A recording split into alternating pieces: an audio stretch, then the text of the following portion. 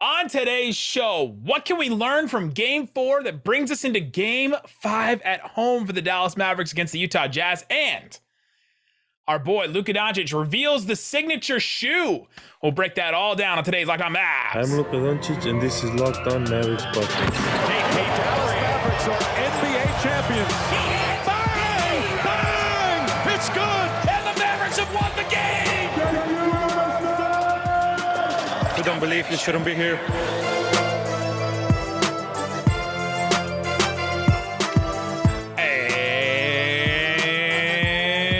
And welcome. You are locked on to the Dallas Mavericks. My name is Nick Angstadt, media member and NBA channel manager for the Locked On Podcast Network. Thanks for making Locked On Mavs your first listen every day. We are free and available on all platforms, including YouTube. They're the best way you can help us right now. Subscribe and comment below. Comment below. Do you like Luka's shoes? Do you not like Luka's shoes? Why or why not? Let us know in the comments. What do you think about Luka's new signature shoe? And joining me, as always, my co-host, writer, and contributor at Mavs.com, the sneaker head hoodlum, the One More Thing King. What you got for me, Isaac Harris? Well, happy Monday. A lot of you guys are probably going to work because you know what, and it's gonna be a good night. It's Game 5. Happy tonight. Game 5 day. Let's go. Happy Game 5 day at home in Dallas. Late tip tonight, 8:30. We'll talk more about the series and some stuff in the next 20 minutes, 10 minutes, however long we go today. But happy for Luka Doncic though. He gets his signature shoe. We've been talking about it for a long time of like, hey, when's he going to get it? Obviously, Zion got it, first with Jordan and this kind of new crop of Jordan brand athletes. And I loved his Instagram story today. He said, dream come true, ever since a kid. And I think we lose the personal side of this sometime because he's such a superstar and one of the faces of the NBA at such a young age. But this is the dream, right? To have your own signature shoe, not just for any brand out there. We're talking about for Jordan brand. Like, this is huge for him. Is that a big deal? Explain to people why that's a big deal. I know we've done this before when it was announced that Luka was going to get a signature shoe, but why is a signature shoe special? Like, why is that different than some of the other shoes we've seen where this guy gets his own version of a different shoe or something like that? Yeah, it's just, you look at Nike. Back when I used to work for Nike, we would debate, who's going to be the next like signature athlete? And because there's just a handful. Who else did that when you were an employee at Nike? Who? Nico Harrison, the Mavs president of basketball operations, was doing that same thing at Nike when you were. Yeah, so like you have Kobe obviously and LeBron and KD. And I remember when they added Paul George and, his basketball shoe came out and it was a little cheaper and it was a good price point for a lot of people. And it's like, oh, this is cool. Then Kyrie's were super popular, especially with kids. But that's about it at that point. And you look at the Jordan brand side and, looking at, Westbrook, led the way there, obviously Chris Paul, Carmelo, and that wave is kind of like moving on, right? Like they're almost out of the league. And it's just, you look at brands, obviously some smaller brands, like they'll hand out signature shoes left and right to stars like Kyle Kuzma. Exactly. But when you look at Jordan brand, you look at, Nike, you look at, Adidas has, a Dame and Harden, and I think Trey has his own, and Under Armour has a couple, the Embiid and Curry, but it's a big deal. And for Jordan brand specifically, it's like, all right, Zion got his, which is kind of wild because he hadn't really done anything. And the next people in line was Luka and probably Jason Tatum coming up in the near future too. So big time for Luka. And it drops on TikTok. We got the release date, a while back, June 30th. We talked about it this year, but it drops on TikTok, both in Luka's TikTok, the Mavs TikTok. And I'm like, I follow Nike's press releases pretty close, and I hadn't got anything, hadn't seen anything from Jordan brand. I was like, all right, this is interesting that they're just dropping it on TikTok, but cool day for Luka. To me, it seemed like a leak. It seemed like the Mavs leaked it, right? Like it was almost premature because there was the video was like all these different tweets from people that were like, release the signature shoe. Where's Luka's signature shoe? And then finally they're like, all right, here it is. And then they posted this picture of like this sideways like angle of the shoe, and it's weird because it's looking like from the like the sole instead of from the top or the front or something like that. It's just this. It was kind of strange. It was almost like they weren't supposed to, but it was released. Then later that day, Jordan Brand released the actual press release. We got actual real pictures of it and everything. What's your thoughts on it? We'll throw up a picture right here on the podcast, but what's your thoughts on it? I'll try to explain it best I can for the audio people. If you're listening on podcasts, you've probably already seen it, but it has the, it's a black shoe with the white kind of, rubber around the soles with blue accents here and there. You have the speckled black, like paint splatter stuff that you see on all the like custom shoes people make. And then it has like this, back and forth zigzag, like snake looking texture on the top of it. The tongue is like this, I don't know. Remember those like journals we used to have like when we were kids, where you push you push the plastic and it like changes all space sparkly colors and it like changes around. It's like a purple and green. There's all kinds of stuff on this shoe. What do you think about it? Yeah, it's kind of like a holographic, tongue there. About the only predictions I had for it going into it was like, obviously his logo is going to be on it, but it was going to be a low top. And this isn't a high top shoe. You see how much he loved. We're getting really technical in the shoes here in a second. So if you don't care about shoes, but how much he loves. I'll put chapters in this. In the the low tops, he loves playing in those elements, and this looks like a similar vibe to that. So one of the small things on the inside, it has Latin, has this kind of green letters on the inside of the shoe of this saying, and obviously I'm not gonna pronounce this right, but it basically says non diestas non exeris. But basically it means don't give up, never surrender. Or never give up, never surrender on that. So I thought that was a cool, I love seeing signature shoes and seeing all the like little details, personal touches. When I worked at Nike, that was one of the cool things. When like a new KD would come out, we'd get like trained on it, and we'd see like the bottom of the shoe was like a map of like his like hometown. It's like you would never even know that if you didn't just like really look into the shoe.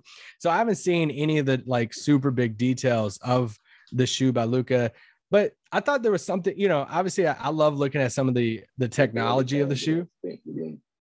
Well, I love seeing some of the technology of the shoe, and it has this new ISO plate kind of technology in it, and it's kind of just for the midfoot. So it's supposed to like wrap it's supposed to wrap the midfoot to help the front and back movement. It's this brand new style. It has this new Jordan 23 foam. It's a plate that's in the sole, like on the bottom, or it's on the sides.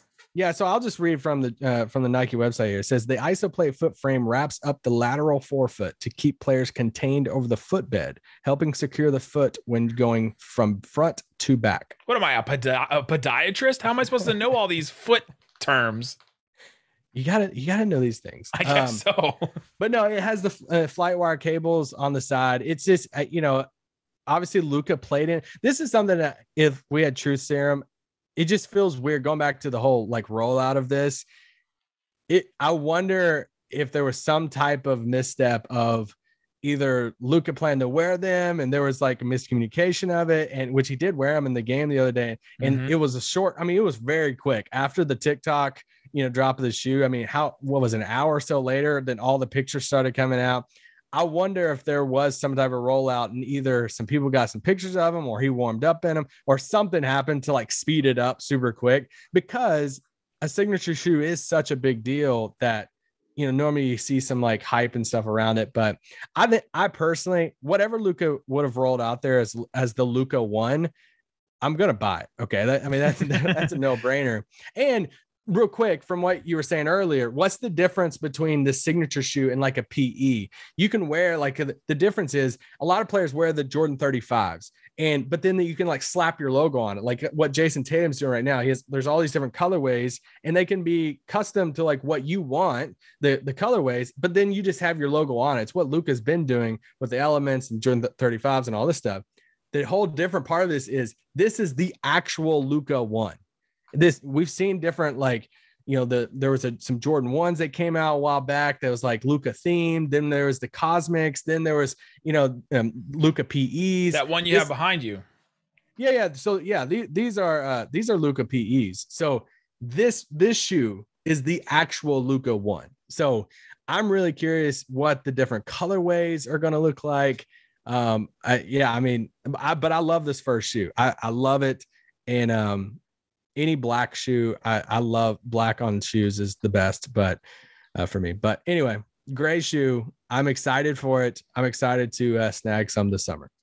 Let us know what you think in the comments below. Do you like the shoe? Are you going to buy the shoe? What don't you like about the shoe? Let us know in the comments below. Coming up, big questions for Game 4. What big questions were we left with in Luka's return game to the playoffs? And coming up, what can and should we expect in Game 5 and beyond? We'll talk about all that and more coming up. But before we do, let me tell you about Athletic Greens. It's the best thing you can do for your body in 60 seconds or less. AG1 is the product. Isaac's got the water bottle right there. You can put some AG1 powder in that, shake it up, take it in the morning. That's all it is. Boom. All of a sudden, you have just taken 75 high-quality vitamins, minerals, whole food source superfoods, probiotics, and adaptogens to help start your day right. It's a special blend that supports your gut health, your nervous system, your immune system, your energy, your recovery, focus, and aging. I'm a millennial. I know a lot of you listening are millennials. All of us need to work on all of those things: gut health, nervous system, immune system, energy, recovery, focus, and aging. Some of us are getting into our 30s, mid 30s now. Some of us are getting into, we can work on all that stuff, and AG1 can help you with that.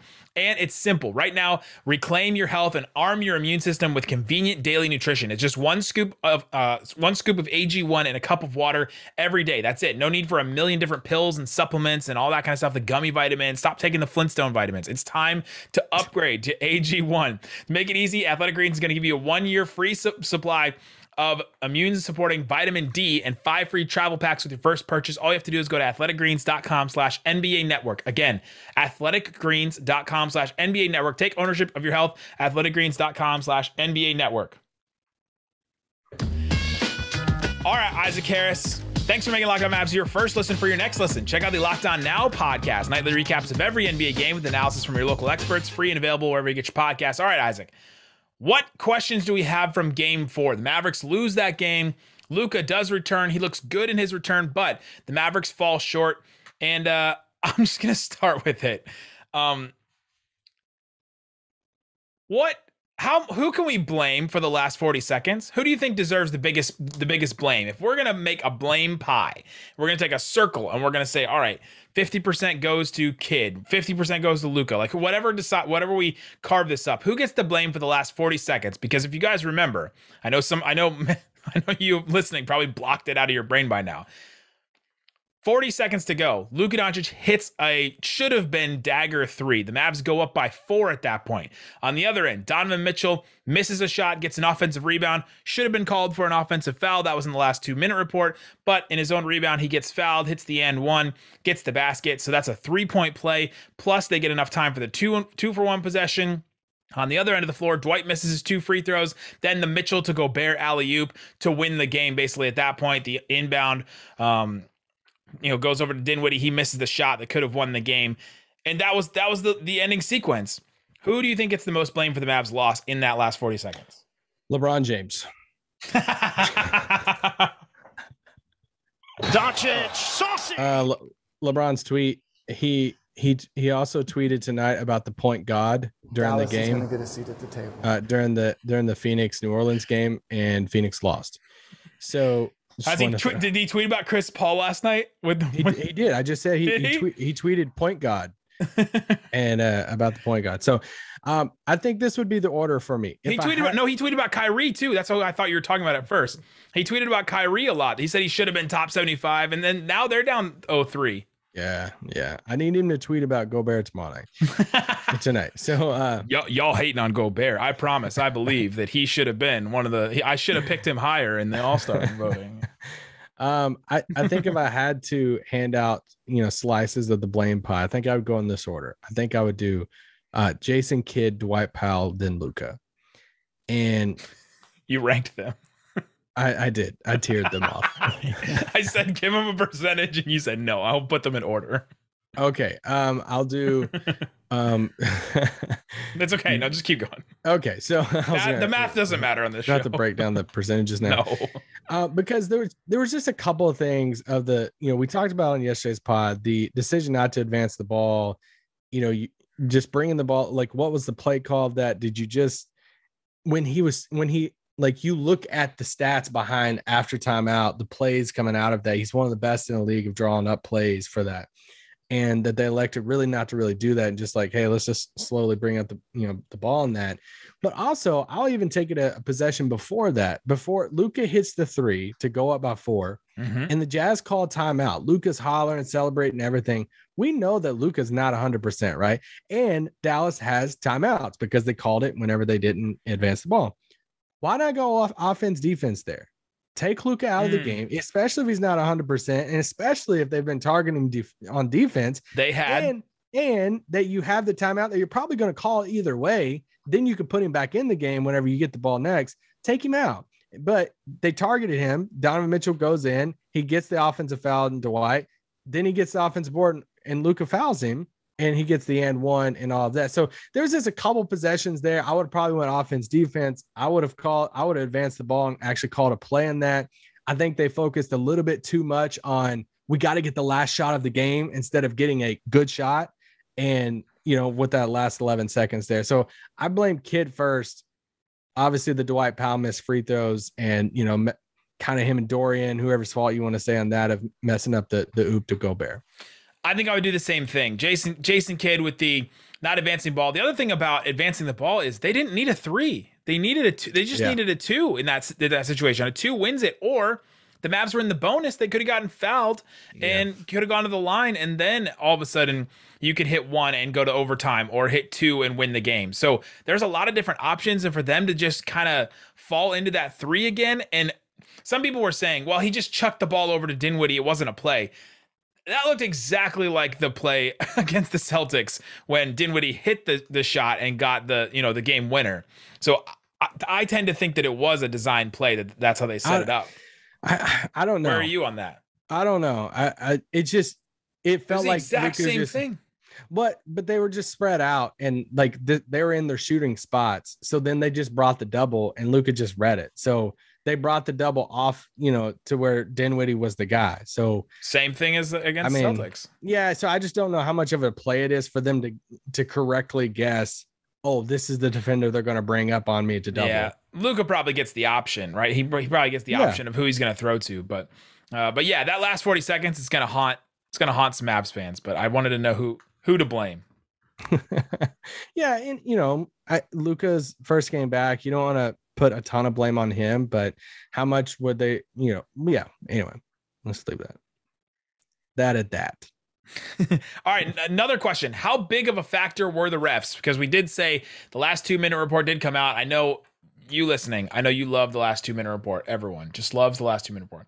The only incorrect call was Donovan Mitchell, that last play, 33 seconds left. He extends the arm towards Dwight Powell, makes contact. It specifically says in the last 2-minute report, Mitchell extends his arm towards Powell and makes contact with his face, which affects his ability to contest the play at the basket. Oh, you think if it shocker. And so that was the only incorrect call that should have been called. Instead, it was a foul on Dwight Powell. Dwight Powell fouls him with his face. And then Mitchell goes to the line, hits the shot and the N1. If that call goes different. They didn't call a foul on Dwight. He got the offensive rebound, then Luka fouled him. But Luka fouled him. Sorry, you're right. If that play goes differently, Luka doesn't get the foul, and it's instead an offensive foul on then all of a sudden it's 99-95 with 30 seconds left, and Mavs have the ball. Yeah. Oh, it's huge. I mean, yeah. You don't want to say that's the game, but it's huge. Yeah. So how much of a factor were the actual refs? I've also seen a lot today that, David Locke even poked fun at me when we were on WFAA about, all Mavs fans and people are talking about the refs when they hacked Gobert so much and they forced a bunch of free throws. Like, of course, that's what's going to happen if you hack Gobert so much. He takes 18 free throws. How much of a factor do you think the refs actually were? Well, that's why on yesterday's spot, I wasn't too wrapped up into the total free throw count for Utah, because Dallas kind of wanted it, right? Like they welcomed Rudy in a sense of, hey, Rudy can catch this ball and we'll just hack the crap out of him. And it felt like, and it was working, right? I mean, he airballed a free throw and they all freaked out, and it was like hilarious. We were laughing about it. So I don't care as much about the free throw count, because Dallas kind of I don't want to say wanted it, but they kind of welcomed it there with Rudy. It was just that it was the lack of calls for Dallas at the end. They could have played better defense. It's not the game. It's not the end all tell all for why Dallas lost. It was because of the refs, but they definitely had some big plays that didn't go their way that, it was a little home cooking Dwayne Wade-ish. So you can't deny it. Speaking of Dwayne Wade, he had an incredible tweet the other day. God, here we go. I mean, I'm sorry to be reading this on here, but somebody tweeted at him about how he was shooting after game 3 in Utah. Like he's out on the court shooting around and stuff. And he commented, "I wanted to hoop yesterday for the first time since I retired. Down 2-1 makes you feel alive. Your hands are sweaty. Your heart is beating mom's spaghetti at the different pace. My mind is at peace because being down and counted out is where I'm most comfortable." I may have added in a couple of my own words there, but come on. I don't give a crap about anything he tweets. Royce O'Neal, I'm fat. I don't understand how this wasn't even like reviewed after the game the other day. Like, I know we've already had a game since then, but it was just wild that he didn't even get fined for it. Like, let alone like any suspension or anything, the cheap shots on Brunson that game. In game 3. But like, it wasn't even talked about since. It wasn't even like mentioned that the league reviewed Royce O'Neal and they decided not to fine. Like, it wasn't even talked about. I thought he would at least, like, if you gave me betting odds, BetOnline, like, let's do this. Like, I would have put money down that he would have at least gotten fined, and he got nothing for that. I don't know. That was surprising to me. That was surprising. What else is surprising is the Mavericks have a couple more games now, and they have Luka back. And now all of a sudden, is the pressure on the Mavs. We'll talk about that and more big questions for Game 5 and beyond coming up. But before we do, let me tell you about Built Bar. It's a protein bar. Tastes like a candy bar. They're delicious. They're great. Go check them out right now. The peanut butter was back. They sell out. They sell out so fast. You got to go get them while they're hot. Mint brownie is a solid flavor that's always there. Peanut butter brownie is a solid flavor that's always there. Raspberry, cherry barcia, I like those. Coconut almond. Cookies and cream, people love that one. Churro puff, love that flavor. Really, really good flavor, churro puff. Check them out. For example, if you look at the churro puff, 140 calories, 17 grams of protein, 6 grams of sugar in a bar covered in 100% chocolate with marshmallow in the middle. It's Built Bar. They're great. They're delicious. We love them. We eat them all the time. Isaac, you got to go to Built Bar flavor? Well, the coconut brownie chunk, but it's got to come back sometime. It's got to come back at some point. But I like the cherry barcia. That was an underrated one. It's just a little taste in there. So go check it out. Built.com. Use the promo code LOCKED15 to get 15% off your entire order. That's LOCKED15. 15% off your entire order at Built.com. All right, Isaac Harris, let's look forward now. We talked about Luka's shoe. We talked about Game 4. Let's look forward and talk about Game 5 that's Monday night and beyond in this series. One of my first questions is, should and can we expect anything from Dinwiddie? Should we be expecting anything from Spencer Dinwiddie in this series? Because now we're a couple games into this, and I'm starting to suspect that we're not going to get Spencer finally went off, and we finally got the Spencer Dinwiddie game. No, I think it's okay to expect something from him. I think we should, right? I mean, I don't think here's where I think it gets a little confusing is, it's KP for Dinwiddie, so we should have the same expectations because KP was the second star and made 30-something million, and so now it's Dinwiddie. And it's like, no, it's not really that. Like, there's a reason why he makes $18 million, and it's, the first season he's playing off the ACL and all that stuff. So he's still a good player. I think we should still have expectations, but we shouldn't set him so high to be the second star 35 a game type. And I'll clarify my question. A lot of people are asking, is Dinwiddie ever going to have a good game? I'm just going to say he had 22 points in game 1, 8 assists. He had 17 points and 6 assists in game 2 with 2 steals. He had 20 points and 6 assists in game 3. So like he's put up some numbers here. Now it hasn't been super efficient, but I'm waiting for when should we expect a game from Dinwiddie? Like a 30-point, 35-point game that makes me wear the felt goatee on my face on the podcast. One of those type of games. And for me, I'm kind of done expecting it, especially with Luka back, right? Like the opportunity for it now is lessened for Dinwiddie. And so now I'm hoping that Dinwiddie just gets a couple more opportunities to be more aggressive, to get more space. I'm hoping that some of the times when I'm sure Kidd will play the Luka Dinwiddie lineups again, like we saw in Game 4 without Brunson. And I'm hoping that Luka switches onto Gobert, switches onto Mitchell's, or switches onto Whiteside, somebody, and then he swings it over to Dinwiddie, and that Dinwiddie can actually get some driving lanes. I'm hoping he can be that guy, and that's how they counter some of these looks. And so I'm hoping for some more efficient games from Dinwiddie. I'm hoping that he hits a couple threes here, because he has not shot the ball well from 3 at all in this series. He is 18% from 3 in this series. I'm hoping that he has a breakout game with 3 or 4 threes, but I think I'm done expecting the 35 point game to pop up in one of these. I want to see the 3 guards together more. That was something I was a little surprised about in the last game, and hopefully we get a little bit more of it here in Game 5, because especially you look at the pressure that, Bojan was picking up guys full court, and whenever that's where Dallas gets so hard to defend. If they're going to bring Rudy out, or if they go small, which looks like they're not, and they're daring these guys to go more ISO stuff, then let these guys cook. Then you have 3 guys out there that can get to the rim, that can create their own shot. And one of my biggest things that I'm watching for Game 5 is in the fourth quarter. Can we please target Donovan Mitchell again? That's one of the things that I know key in Game 3. It was huge in Game 3, and I get that Luka's out there, and it turned into Luka getting the mismatch on Rudy, which he's comfortable with. I'm fine with that too. But if they were use the same game plan on that and just switch out Luka for Brunson, and Luka target Donovan Mitchell in that. So that's, I want them. I think there was a stat flying around that, they only went at him once or twice in the fourth. And it's what, that was what worked, in the previous game. So I want to see that more, especially in the fourth quarter. Another thing that I'm looking out for: can Maxi stay out of foul trouble? This is going to be, this is almost the little stat that people outside of people that watch Dallas every game won't talk about and won't share. He is so important for that lineup. The spread the floor. All the threes that he hit in the first couple of games that the Mavs won were so massive, spreading the floor, and his defense. The difference between him, Powell, and Davis Bertans is just, they're all 3 completely different players, even though they're about the same. They're about the same height.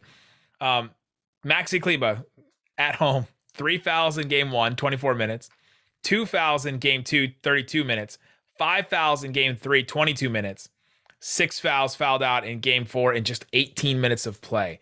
Do you think the home and away affects that at all? It's wild how important he is to this team. I think there's probably a lot of Mavs fans that gave Maxi a lot of heck earlier in the season, that after the first, few games there were eating their words a little bit on Maxi, and just him hitting all those threes and him being out, how much that does affect this team of oh crap, you can't be in foul trouble, bro. No, we need you out there. So he can't be in foul trouble. Is this point blank? They got to keep him out there. I don't know what you do. I don't know how you can try to prevent that. Some of it's decision making on his part. I got one for you. I got a question. Frank Ntilikina is questionable for this game. Would you give all of Josh's minutes to Frank? No, because I think Josh's Game 3 showed that he can make an impact. You think Frank Ntilikina is that much better of a shooter than Josh, and that much better of an individual defender that would work? I would give it a shot, right? Especially if Josh Green misses a few threes. I would give it a shot at that point. If Frank can knock down the outside shot, then do it, because it's not like you're losing a ton defensively. Heck, Frank might be a better, perimeter defender than Josh. So, if Frank can hit the shots, then I'm at least entertaining that if I'm Jason Kidd. And I don't think Frank's that much better of a shooter than Josh Green to make it up for it. And I think what Josh Green does bring when he's on there is he gets some extra possessions. He got the Mavs a bunch of extra possessions. A ton of extra possessions, and the passing. He was tied for the team leader in assists in Game 3 in that way. I think he had six assists in Game 3. Those are huge. The offensive rebounds, the hustle plays, things like that. I'm not sure Ntilikina brings it in the same way. And Josh shot 36% from 3 this year, and Ntilikina shot 34% from 3. So, and about the same number of attempts per game. So I'm not sure that it matters too much. Ntilikina is maybe a little bit better overall in his career shooting from 3, but it's interesting. Will he play at all? Will they try to throw him out there instead of, somebody else? And the elephant in the room is Luka's health. I think that's the thing of, you have this, this calf strain that we know it's not 100%. And can we get can he just stay health, injury, re-aggravation free, however you want to word that? Just, can he stay healthy? Can we, him just coming out of the game the other day and finishing that game healthy is like, all right, he didn't re-aggravate it.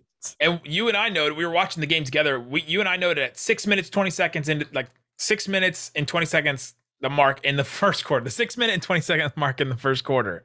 They had played, they had played 6 minutes at that point. Luka points at Kidd and says, hey, I got to get out. Usually plays the whole first quarter. He only played half of that quarter and asked to come out. So the fatigue factor, I wonder if that plays into effect. And that's another one for me. If you want to combo these two together, is fatigue was my last question.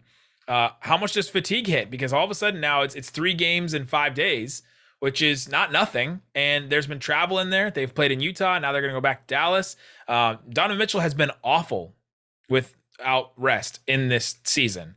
Go listen to David Locke with all his numbers and things about, Donovan Mitchell is incredible shooting the ball with 2 or more days rest. With 1 day rest or no days rest, he's been not good overall. So who's fatigue going to hit more? Luka with the injury? Mitchell with the fatigue that he's had all season and the weird shooting, or is it Dorian and Reggie who have played the most minutes of anybody in the playoffs so far? And who does it hit first? And does it matter if they're playing in game 5 and then beyond? Yeah, huge for Luka. Luka's got to be a little bit better defensively too. Yeah, if he can pick it up on that side and show that he's at least, his leg is capable to to where he's not getting targeted a lot defensively, especially towards the end of the game. There were just a couple of those assignments. It wasn't really as much as him getting beat off the dribble than them just running picks on him and him just not getting to the other guy in time. Bojan getting a 3 and him thinking a switch is going to be there, rotation and stuff. So he's just gotta, we know he's not 100%, so he's got to be better there. And you said it a while ago, the pressure now shifts. Like game 4, all the pressure was on Utah at home, down 2-1. Like if they lost that game, series is over. Now the pressure shifts to Dallas. It's game 5. You can't lose this game going back to Utah. You obviously still have another game at home, but David Locke and I went back and forth on this on WFAA today, but I think there is pressure on the Mavs now. There was no pressure on the Mavs before. So now all of a sudden there is pressure, but there's still a ton of pressure. What were y'all arguing? I would argue that the Jazz still have more pressure on them because you think they have more pressure on the Jazz in game 5 in the rest of the series. Oh, I'm talking about game 5 tonight, 8:30. Game 5, more pressure on Dallas that you got to win this game at home. You don't want to go back to Utah, travel and everything they just got to win one game. Right. And the series is over. Right.